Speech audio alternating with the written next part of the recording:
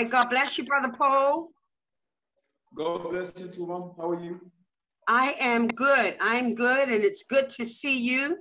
And you've got one bright light I see, and I'm going to be pleased when you get the other lights to balance out the light in the room. That's going to be wonderful. Yeah. All right. But this is good for today. The internet's up, and we're happy about that.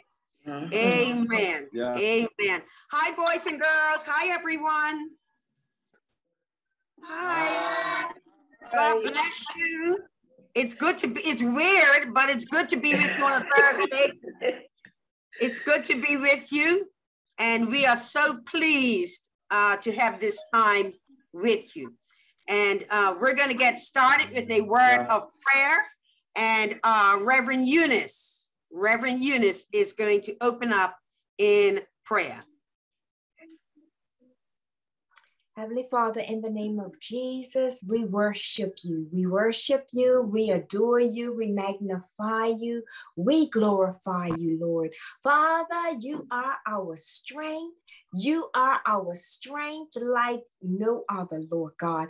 Father God, it is such a blessing, Lord, that you have made a way for us to be able to come together and to fellowship and to sing praises unto you and to quote your word, Lord God, with the young people, Lord God. Father God, we thank you for your provision, Lord.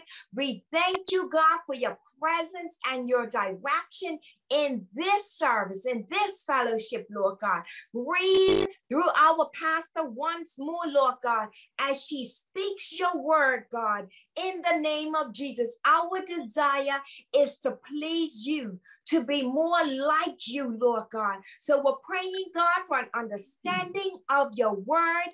In Jesus' name, we ask that you would have your way and that you will be glorified in every single thing that is said and done. We invite your presence, Lord, in Jesus' name, and we honor you. In Jesus' name we pray. Amen. Thank you, Lord. Amen. Amen. Thank you, Reverend Eunice. Sister Laquita, welcome. Amen. Good to see you. And Brother Paul, we are ready to hear from the children. God bless you. Yeah. God bless you all, and God bless everyone for availing yourselves for this time and making yourself ready and available for us. So we are happy to fellowship with you today, and we thank God for each and everything that He has been able to do using you to our orphanage. So we thank God for everything. We thank God for you guys. We thank God for the Shekinah Worship Center, the family of Shekinah. We thank God for that also. We thank God for the good relationship that He has enabled us to have for the past years, and for the achievements we've been able to bring up through this relationship. We really thank God for everything. We don't take it for granted that it had to happen. No, we count it as a blessing, and we give it all to the glory of God. So thank you very much. Today, we are going to sing and give the Bible verses. Today, we're going to give Psalms chapter 27, verse 1 to 11. I believe it's going to be a blessing. Yeah.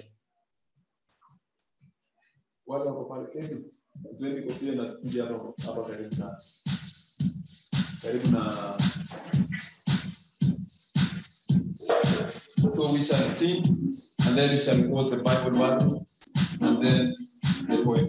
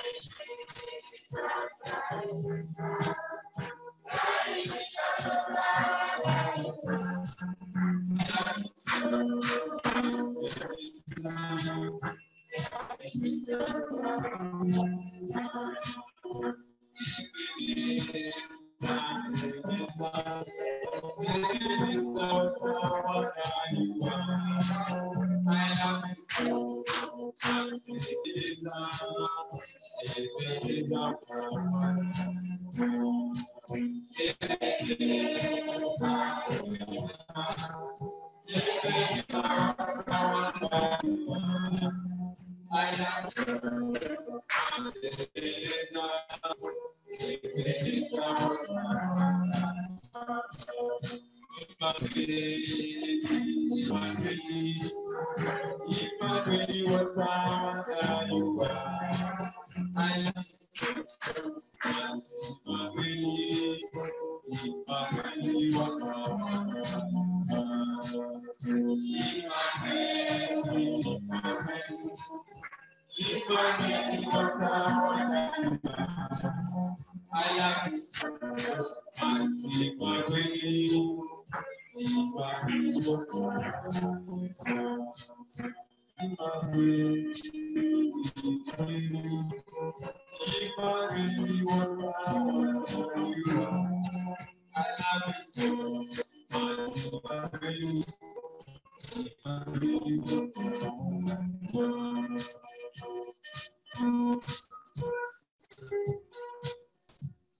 going to give the point and then Bible verses.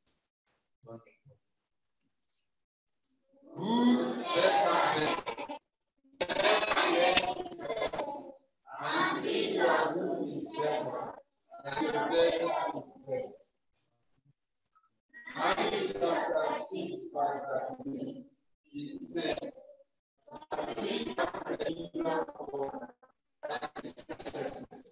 and all these things will be added. Verse 5, he said, trust the Lord with all your heart, and do not lean on your own understanding.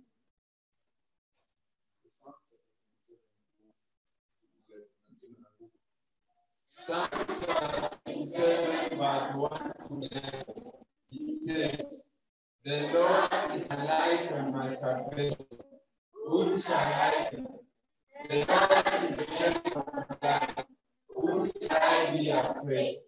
When evil dogs attack me to eat up flesh, my brothers and foes, they shall stumble and fall. Though an enemy camp against me, my heart shall not fail. Though rise against me, yes, I'll be confident. One thing abhors of the Lord, that I will seek after, that I may live in the house of the Lord all the days of my life, to gaze upon His beauty and to inquire in Him. Oh, shall I be in the day of trouble? He will receive me under the cover of His tent. He will lead me high upon rock.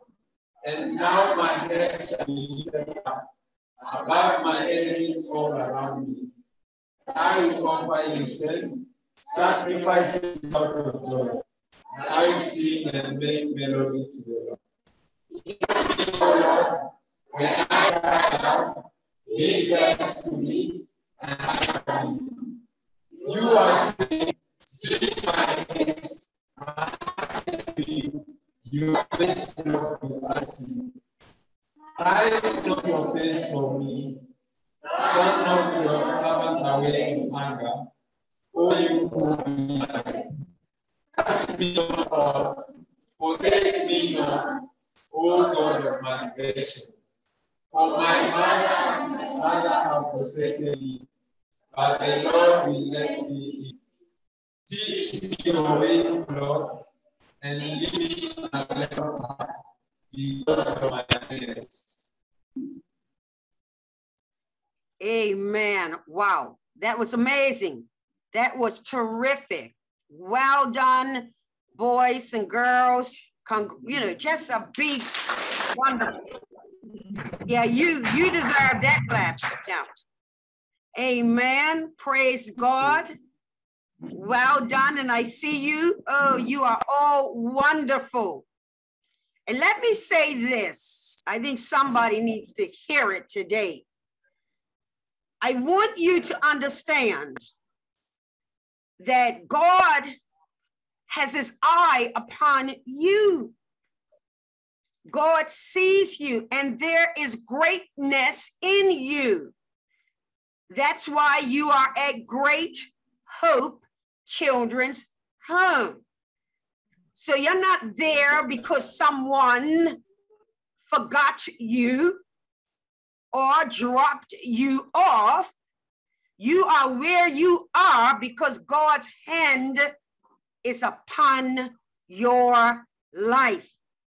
And Brother Paul, if you need to interpret that after the session, please do, because that is so important. All right. Yeah, they're not they are not beggars. Yeah, they are children of the King. They are not less. Yeah. They are more than a conqueror. I just needed to say that. Hallelujah to Jesus. Amen. Well, today, you know, we got the lesson.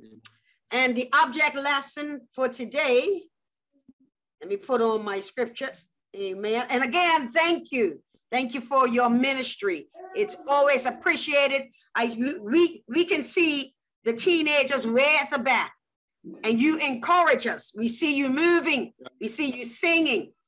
You are a blessing. So the lesson for today, let's see if we can figure out what I have here. Okay, so who knows what I'm holding? Okay, I'll hold one. Well, maybe, I don't know. What's that? Who knows what that is? That or these? These are what? These? Yes, they are socks. I heard you. These are emergency socks. Well, anyway, we'll just leave that alone. That's when the weather gets cruel. So today I want to talk about the sock. Why do we wear socks? Well, my primary reason to wear the sock is to keep warm and comfortable. I want to be warm. Let me tell you something about me. My Bermudians may know, but you don't know. If I am cold, I can't write. I can't put a sermon together. No. Matter of fact, my heater, if I had another camera look, my heater is right here. And it's on.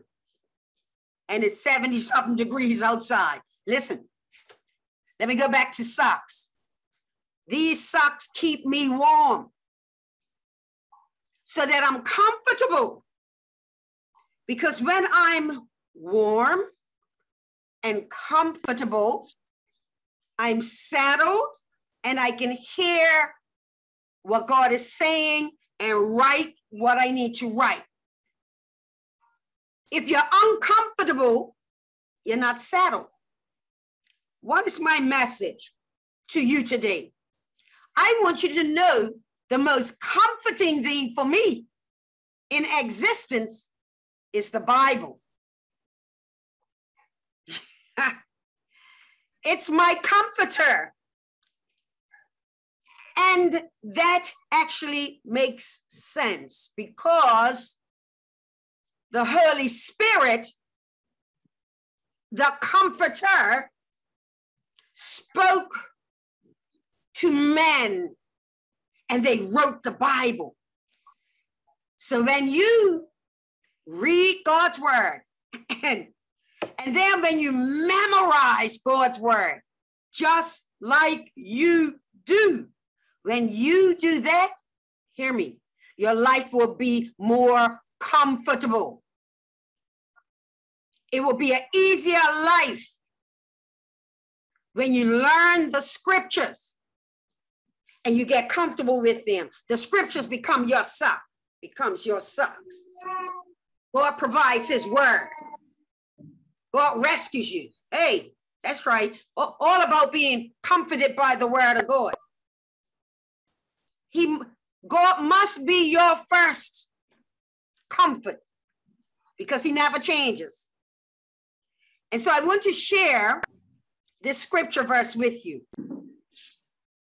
1 Peter 5:7, it says, casting all your care upon him, for he cares for you. Let me read it again. Casting all your care upon him because he cares for you. In other words, when you're going through something and you're uncomfortable, if you go to God's word, You'll find comfort there because Jesus hears you, because he's your loving Savior. What a wonder you are, Jesus. And so he meets you. And so I want you to repeat this after me. I want you to say, the Bible is my comforter. You say it. The Bible is my comforter. One to go. The Bible is my comforter. Good. That was really good and nice and clear. Okay, good. Thank you. Thank you. And when you're going through anything, you want to be able to pull back the scriptures that you're learning. You've learned them. I'm going to tell you, you know more scripture than some Christians, adults. So you've got God's word in you to succeed. Set your mind to succeed in any situation, because with God, all things are possible. So that's your lesson for today, the sock lesson, that God is your comforter, the Bible is your comforter, and we're just comfortable. And I like being comfortable. All right. Well, I'm going to invite Sister Laquita, yes, Sister Laquita, to give some commentary on the lesson. Sister Laquita. Amen. Thank you, Pastor Seaman. That was lovely. The comforter. And I love the I love the example that you use with socks. I am absolutely a socks person, and they have to be very soft and lovely on my feet. So I absolutely understand what Pastor was saying about the comforter. And one of the other scriptures in the Bible, I believe it's John 14:16, when Jesus was speaking to his disciples and letting them know that he was not going to leave them comfortless, and that he was going to leave them with a comforter that would abide with them forever. So Pastor was saying today that the comforter is with us forever and wants to abide with us and us with it forever. And I love the analogy where Pastor likened socks to the word of God. The word of God. As another scripture says, thy word have I hidden in my heart that I might not sin against thee. And Pastor made emphasis on remembering your Bible verses and continuing. The more memory verses that you remember, the more you are learning the Bible. And whenever you come into situations that will challenge you, those scriptures will come in and rush in like a tidal wave and pick you up. Thy word have I hidden in my heart. It is a tool, and it will prepare you, and it will be that weapon that you need. It will comfort you when you feel comfortless. Pastor started off by making such a strong and bold affirmation over your lives when she said, you are here on purpose for a purpose. You're not there because somebody else made a decision about your life. Who you are was defined at Calvary. Hallelujah. Who you are was defined at Calvary when a man that you knew not gave his life for you. That's where your worth sits. Hallelujah. So the word, no matter what you're going through, get in that Bible and learn the word. It will empower you. It will encourage you. It will lift you. It will be that pair of socks in your spiritual coldness. Hallelujah. That's my word of encouragement to you. God bless you and stay encouraged. You encourage me every time I lay eyes on you. I love you, and it's a privilege to worship with you. Amen. Amen. Thank you, Sister Laquita. What an awesome honor it is to serve you, Great Hope Children's Home. Now, Brother Paul, do you have anything to add to our time together before we close out? yeah, it's been a wonderful time to hear you express how much you're there for us to motivate us and how much important each and every one of us is. And together with our God, the spiritual food that you give to us, it helps us a lot to learn that God is always there to us. Whenever we go through trials, He's always there for us. So we really thank God for each and everything. Each and everything is a blessing. The Word of God, time we spend together, everyone associated, everything is a blessing. We count a blessing. So thank you all very much. We really appreciate it. And God will bless you abundantly. Amen. Yes, Amen. So Amen. Thank you so much, Brother Paul. It is a blessing. It's a blessing to give. Your giving of your ministry, yourself, the children are giving. We're giving. And because of that, we're all receiving and we are all blessed. That's why the Bible said it is more blessed to give than to receive. It's joyous. And so we are thankful for being with you today. And God willing, we'll be seeing you. God willing, should the world remain headed in the direction she is, we will see you in November.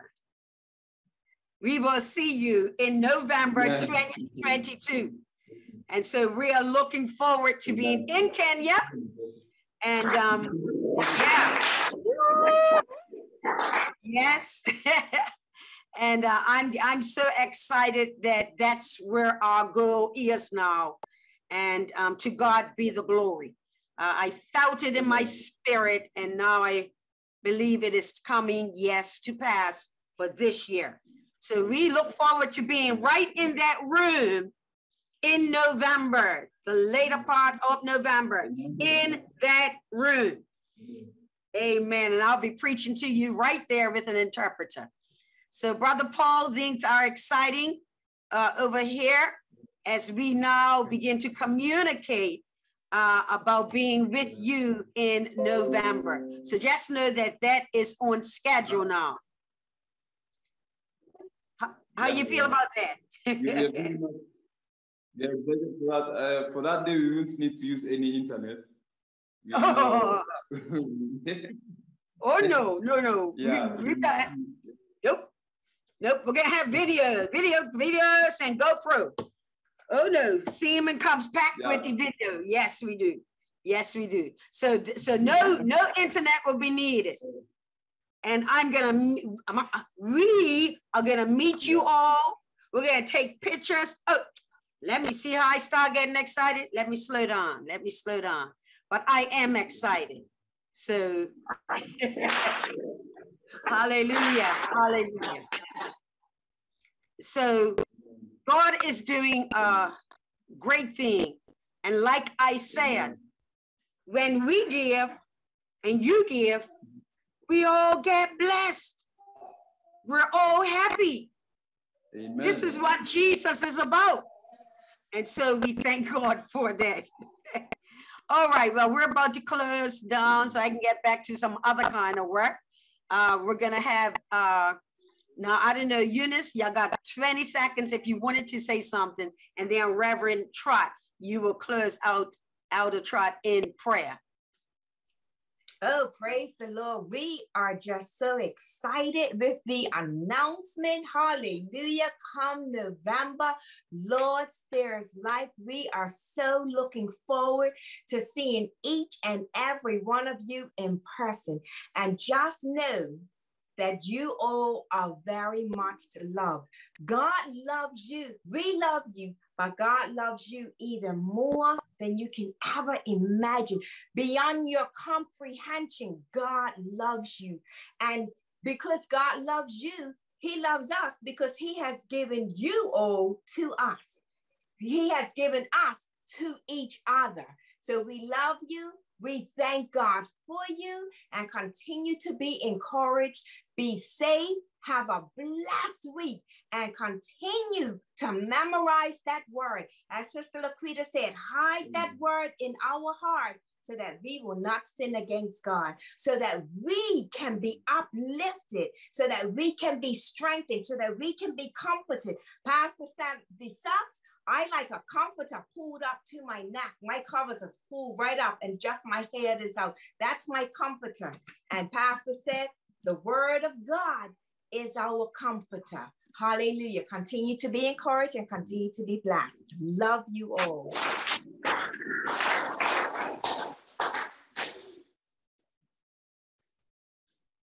Well, one more time, boys and girls, I'm so glad I had the opportunity to be here. And I thank God for the announcement. And I'm going to get my suitcase out now.